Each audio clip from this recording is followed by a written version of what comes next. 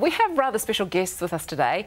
Not only are Gavin and Cassie Murphy father and daughter, they work together at G and Hickton Funeral Directors in Wellington. Good morning to you both. Lovely to have you here. Good morning. Good to be here. Cassie, I must ask, how did you end up working with your dad?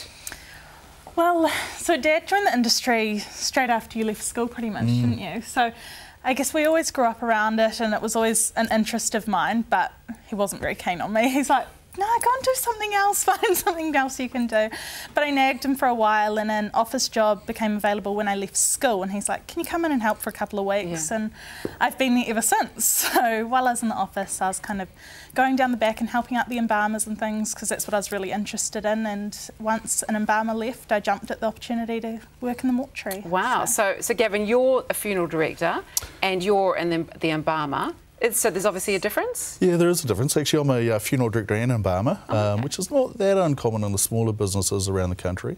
And unfortunately, I don't get a lot of opportunity to embalm these days, but it's a really important part of what we do. So I guess the difference is embalmers look after someone's loved one, and they tend to be out the back and caring for the deceased. And the funeral directors are out the front, and they're more event organisers, and they'll help pull the funeral together for the family. Right, so you're looking after the people that are alive, and you're looking after the ones that That's have passed, right. essentially. Yeah. Is it a rather unusual thing for someone so young to want to do? There are quite a few young people in the industry, but yeah, it's definitely not the normal, I guess, and a few people are like, what are you doing that for? But I guess once you've grown up around the industry, it just becomes your normal, and we grew up working, well, being around the funeral home, and it just became like a second home to us. So yeah, and I guess being able to help someone's family and look after someone's loved one is really important. It's a really, really important job, you're right there. So the two of you working together, how does that work, the father and daughter thing? It works really well, yeah, definitely. There's been a few opportunities that Dad's come and helped me in the mortuary, and it's really good. He's obviously so passionate about what he does, and it's great to learn some things off him. So. Learn from the master. Yeah. Is embalming something that you learn on the job, or is there a course that you can go and do? It's a bit of both. We have some amazing embalmers at G and Hickton, so I've learnt a lot from them. But there is also a course through Welltech, the Diploma in Embalming, which I am currently enrolled in. So almost finished that. Okay, and what about, is there any special training you need to be a funeral director?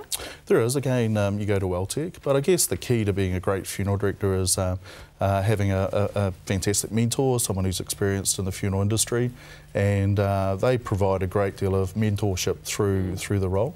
And then that's capped by the course at Welltech, which gives the finesse, effectively. And having empathy as well, I guess. A lot of empathy. Probably fairly important, I would say, at this time.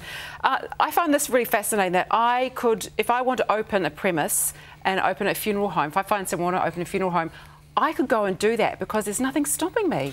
Yes, you're right. You know, incredibly, there is no regulation in funeral service in New Zealand, and families are often surprised by that. You know that they're passing over their loved one to you, and literally anyone can open up a funeral home. So, you know, my recommendation is to make sure that when you're choosing a funeral director, that you choose a reputable firm. Not a fly-by-night firm. We've seen some horror stories in the past about companies that have come and gone. Also, being a member of FDANZ is a great way to know that the company that you're dealing with understands the industry regulations, and they'll back that up with great customer service and ensure that they know what they're doing and look after you well. And that's good to know, and you of course are a member of that as well. Hey, thank you both so much for joining. It's such an important time of life, and it's really important that you get it right. So it's been great chatting with you both. For a free booklet or advice on planning a funeral, contact G and Hickton on 04 566 3103 or gandhickton.co.nz, or you can find them on facebook.com/G and Hickton Funeral Directors.